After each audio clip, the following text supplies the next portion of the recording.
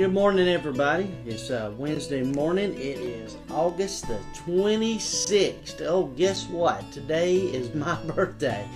Yes, I am excited. I am 49 years old today, and just super excited to still be here on earth and being able to pastor and teach and preach to kids and to you guys. Just love life and love being a children's pastor.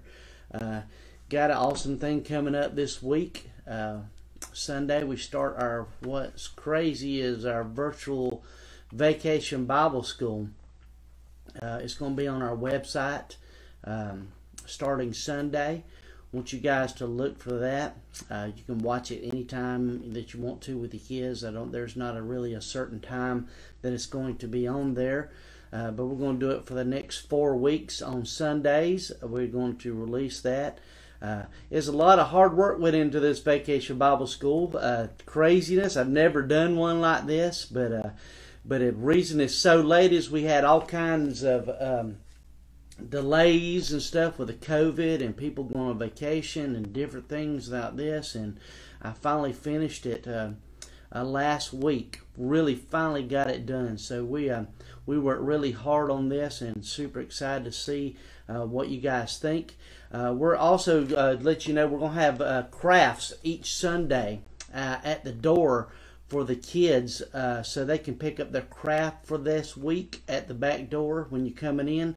We'll probably have some tables set up back there, and you can pick up their craft, and they can work on their craft at home. It's not anything really complicated. Just a simple craft that they can take home and work on while they watch Vacation Bible School. So awesome! I hope you guys got to hear. I was super energized and excited and nervous all at the same time. Sunday morning, I got to preach in the second service. We did the 5th grade graduation. Haven't seen these kids all summer or since March, really. Super glad to see them and to bring God's Word Sunday. Want to go off a little bit on kind of what I talked about Sunday about children obeying, but also we ourselves are to obey God as well.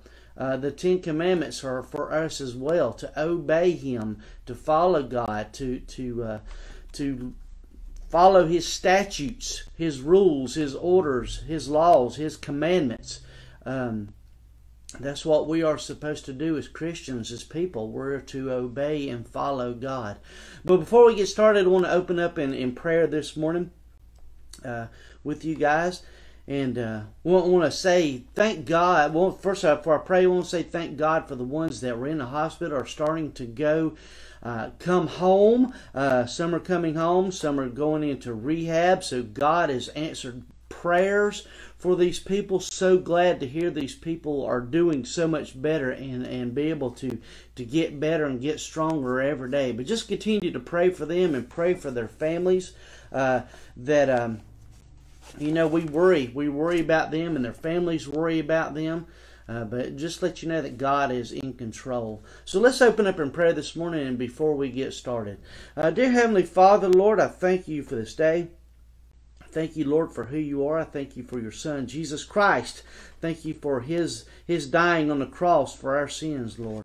I pray, Lord, today with this message that we're bringing to God, help us to open our eyes to God. Lord, we are to obey your commands, your statutes to God that you've laid out for us, Lord, to live a better life to God that doesn't go against you to God and go against your ways to Lord. Help us, Lord, to be strong to God and resist temptation because the devil's out there everywhere that we go, Lord. And he just wants to see us fall. He wants to see us fail. He just wants to destroy us, dear Lord. But Lord, help us, Lord. He wants us to destroy our ministry to God, our witness to God. But pray, Lord, that you'll just help us, Lord, to be strong, depend on you to God, and help us to follow your commands and your laws to God, and help us to obey you in our daily lives to God. And Lord, we thank you for all that you do, and thank you for your many blessings. In Jesus' name we do pray. Amen and amen. Well, our key verse today is in Exodus. We're also going to be in Genesis today. But our key verse is Exodus chapter 15, verse 26. It says, "Carefully obey the Lord your God. Do what is right in His eyes. Pay attention to his commands and keep all his statutes. Man, statutes. As a little boy, I'll give you a little illustration. My grandfather, he had a really big farm. I doodle the stuff. I'm sorry, touching stuff on my desk. I gotta focus on what I'm doing. Focus on you guys. Well, he had a pasture full of cows, and we all lived right on his farm there. He gave his family gave us some land to live on his farm, and we'd run through his pastures and stuff.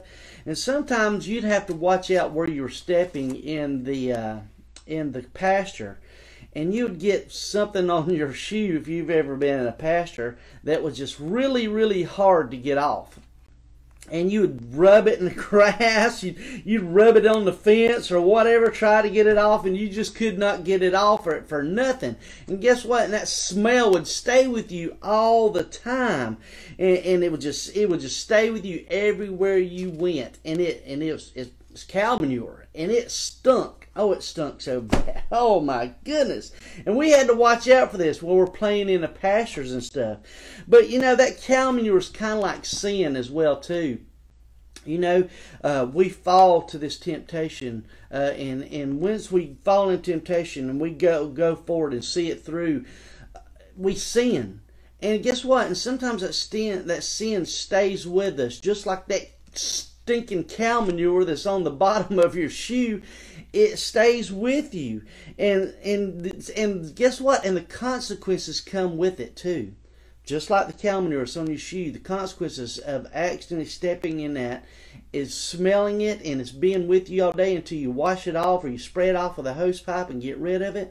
But the consequences of sin are more there. You're going to deal with it at one time or another. It's going to come out. What you've done. You have to deal with these sins that you've done, and deal it not with necessarily in public, but you're going to have to deal with it with your Heavenly Father. You're going to have to ask for forgiveness of your sins. And we all sin. Just like I said Sunday, if you listen, there's nobody is without sin. Everybody sins. Everybody sins. For the wages of sin is death, but the gift of God is eternal life through Jesus Christ our Lord. We need to carefully obey the Lord our God. Just like Exodus 15:26 says, obey the Lord your God. Do what is right in his eyes. Pay attention to his commands and keep all his statutes. Man, what an eye-opening thing. Eye-opening verse. Try to obey God. Just like I told you, the children are try to obey. The children are to obey, but we're to obey as well too. Just like I said, if your children aren't obeying you, guess what? Eventually they're not going to obey God either. So we need to obey God. Well, today we're going to be talking in Genesis chapter 4. We're going to be going through verse 4, 1 through 16 in our Bibles. We're going to be talking about two brothers, Cain and Abel, today. Many scholars have debated about Cain and Abel's sacrifice today. That we're going to be reading about that. If you want to turn your Bibles to Genesis chapter 4, we're going to read verses 1 through 7 first off.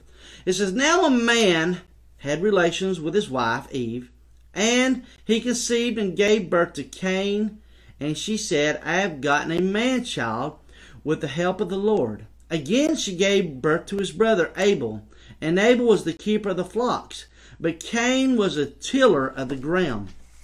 So it came out in the course of time that Cain brought an offering to the Lord of the fruits of the ground, and Abel on his part brought of the firstlings of his flock and of their fat portions.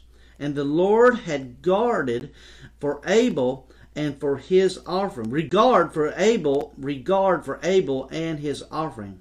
But Cain, and for his offering he had no regard. So Cain became very angry, and his countenance fell. What is constance? It's the look on your face. The angry look on your face. Well, then the Lord said to Cain, why are you angry? And why has your countenance fallen? like I said, many scholars have debated about why Cain's sacrifice was not accepted, and Abel's was. We don't know. We really don't know. Obviously, those facts are not necessary for you and I to know. But the point is, something was not right in Cain's sacrifice. He and God both knew what it was, but you and I don't. It could have been anything. Like he brought the offering without a giving heart or something like that. What we don't know what it might have been. But God gave Cain an ample opportunity to fix the situation and to avoid further problems. Cain preferred to nurse the problem, to nurse the sin, to nurse the anger, and grow in his hurt feelings. It just kept growing and growing and growing. Guess what? The sin kept growing. The anger kept growing, and to fuel his anger. Do you ever have those? Do you ever have those angers that you just cannot forgive somebody? And guess what? The anger just grows and grows and grows and grows, man. That needs to stop. You need to forgive and you need to forget. Sometimes it's hard to forget, but you really do need to forget. Do you ever have those conversations with God? God, I can't do it. I can't forgive. I can't. Just help me, dear Lord. Help me. Many of us have, many times. Sin takes root as the seed bed in our thoughts and attitudes, and it just keeps growing. We get angrier and angrier and angrier. And the way to escape, God promises in Corinthians 10:13, is sometimes as basics, not simple, as changing the way that you think. Wow, what are some ways that you can change that you think? Maybe you can say Scripture, memorize Scripture. Remember that you are to love your neighbor as yourself. Different Scripture that you can come up with. Sing a song to praise God and ask Him. Another is to pray. Ask God, hey God, will you please help me with this anger issue that I have for someone in my family, or someone in my friend, one of my friends, or someone one of my co-workers. Man, sometimes we get so mad at our co-workers sometimes, and it just builds and it builds and builds over time, and you have a hard time forgiving somebody that has done wrong to you. Well, verses 7 and 8. I've already read 7. Let's read verse 8. It says, Cain told Abel. Here's what gets crazy. These are the actions that are going to emerge from his sin. Listen. He said, Cain told Abel, his brother, and it came about when they were in the fields that Cain rose up against Abel, his brother, and killed him. Man, you talking about anger. Man, the anger built up so much in him that he killed his brother. Wow. Just like a farmer, they know the difference between a plant when it grows. They know the leaves, what the stalk looks like, what the plant looks like, and they know a difference between it and a weed. A weed that grows up and kind of chokes out the plant. You got to get them weeds out of there and throw them in. Soon, the first couple leaves on that tiny, tiny plant start coming out, and the farmer knows. He knows. Rebellious thoughts sometimes begin to emerge in our facial expressions, just like the Bible said. He said his countenance fell. He was looking all mad. Sometimes our facial expressions can say a lot more than what the words are that comes out of our mouth. And I see that in kids all the time. The kids show their facial expression. When you tell them no, and they get really mad and they start showing those facial expressions. Do you know what facial muscles look like when you're upset or you are angry? What do they look like? Like this. You kind of drop. Your eyes go down. You get mean. You're looking all mean and angry and everything. And I'll ask somebody close to you what you look like when you get mad. My wife can tell when I'm upset or when I'm holding something in, and she wants to know what's wrong. And, you know, and I cannot hold anything back for her when I'm upset or something. I have to let her know what's going on. She can tell, and I can tell when she's upset or angry too. You can tell that by people's facial expressions. Learning to recognize your own facial expressions when something's wrong or when you're angry can help you to control your anger responses, how you're going to respond. Cain's attack on Abel was not done suddenly as a burst of passion. Look at Genesis chapter 4, 5, and 6. It says this, Abel on his part also brought on the firstlings of the flock and their fatted portions, and the Lord had regard for Abel and for his offerings. But Cain and his offering had no regard. So Cain became very angry, and his countenance fell. His facial expression showed it all, how angry he was. Notice that the fact that Cain took time to think about these things. What did he think about?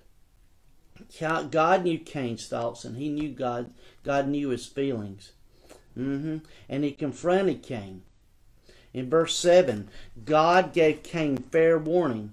It says, if you do well, you will not your conscience be lifted up. So if you do well and you start thinking about God and thinking about the right things to do, guess what? You're going to start perking up. You're going to start getting happy. Your face is going to show it. What's the song? The song? Your face will surely show it. You know that song? If you're happy and you know it, clap your hands. If you're happy and you know it, clap your hands. If you're happy and you know it, then your face will surely show it. If you're happy and you know it, clap your hands. That's right. Even God knew that. God knew it. God gave Cain fair warning and guidance. However, Cain refused. He refused to deal with the sinful thoughts. He refused to deal with it. He chose instead to act on his angry feelings. He rebelled. He did not. God told him himself, said, change it. Look for the better feelings. Your face will be better. You'll be happy. Do good. Do good. But he didn't. He didn't. Man. Verses 8 through 16. Let's read that. It says, Cain told Abel his brother, and Cain, when they were in the field, that Cain rose up against Abel, his brother, and killed him. Then the Lord said, where is Abel your brother? And he says, I do not know. Am I my brother's keeper? Could you imagine? Wow. We kind of say that to God all the time, don't we? When he tries to confront us of our sins, we just shrug it off and we keep going. He said, what have you done? The voice of your brother's blood is crying out to me from the ground. Now you are cursed from the ground, which has opened its mouth and received your brother's blood from your hand. When you cultivate the ground, it will no longer yield its strength to you. You will be a vagrant and a wanderer on the earth. Cain said to my Lord, my punishment is too great to bear. Behold, you have driven me this day from the face of the ground, and from your face I will be hidden, and I will be a vagrant and a wanderer on the earth, and whoever finds me will kill me. Well, God said to him, therefore whoever kills Cain, vengeance will be taken on him sevenfold. And the Lord appointed a sign for Cain, so that no one finding him would slay him. Then Cain went out from the presence of the Lord and settled in the land of Nod, east of Eden. After getting his revenge, he killed his brother, lured Abel into the field, and killed him. The consequences on Cain's sinful acts were far greater than the thing that he did. That he thought it was far worse than the thing that he did of killing his brother, but it wasn't. Cain lost everything that was important to him. in Genesis 4:12. Again, the image how Cain felt as he heard this verdict. He said, this is far too great for me. God's cursed ground means the natural born farmer would never be able to grow anything again. He could grow nothing. He would wander his whole life. He would have to depend on other people to feed him. Wow. Never ever would he would be able to harvest a crop. Never. Also, this man knew the importance of growing things. But he was so upset. And with no place to call home, he would forever wander the earth. Forever wander the earth. Wow. Although those two punishments were bad, the worst was Cain's. Cain also lost his relationship with God. He was away from God. He'd be away from God forever. Man, what a punishment. But he killed his brother out of the sin and the anger that kept building up inside of him. If he would have just obeyed God and followed His commands, it would have all been over, and changed the look on his face to happy and to trust in God to help him, to bring him away from this anger and this sin that kept building up. And he finally killed his own brother because he let this sin continue to bother him. Don't let sin bother you. Do you have sin in your life?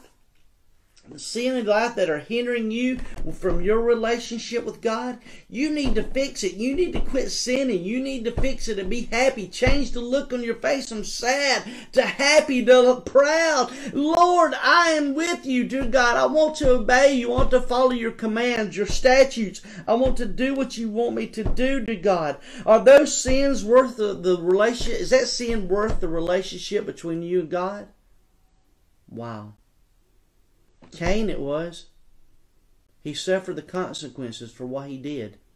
The anger, the killing of his brother. Ask God to show you what your sins are today. Then ask God to help you deal with those sins in a way that pleases and glorifies Him. Well, how can I turn this sin away and then give all the glory to God because He helped me get rid of this sin? He can do that today. He can do that. All you have to do is start obeying His commands. Start obeying His statutes. God loves you today. Obey God's rule. Doing what is right in God's sight. Providing the greater freedom that grows in a way that we can follow God in everyday lives. Guys, if you're sinning today, turn it all to God. Don't let it continue to grow in your life. Listen, for the wages of sin is death, but the gift of God is eternal life through Jesus Christ our Lord. Guys, I want you to turn to Jesus today. Ask Him to forgive you of your sins. Ask Him to save you from your sins today. Trust in Jesus to be your Savior today. I love you guys, and I hope you have a blessed day. And I hope to see you really soon. Talk to you later. Bye-bye.